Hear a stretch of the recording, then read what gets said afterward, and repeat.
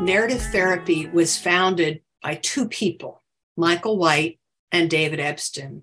While we're doing these recordings and creating this course, we are honoring the 15th anniversary of Michael's death.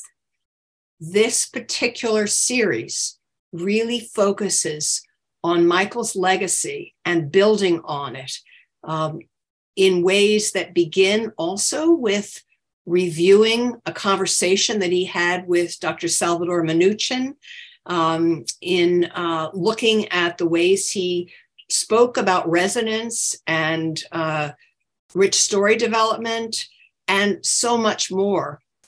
I do want to say that simultaneously to working on this series, I'm also working on another series called Where the Buses Don't Run Yet, that is honoring David Epston's work. And they both feel really vital to the future of narrative therapy. And I hope that we can bring in here the spirit of collaboration and of adventure that David and Michael founded narrative therapy upon.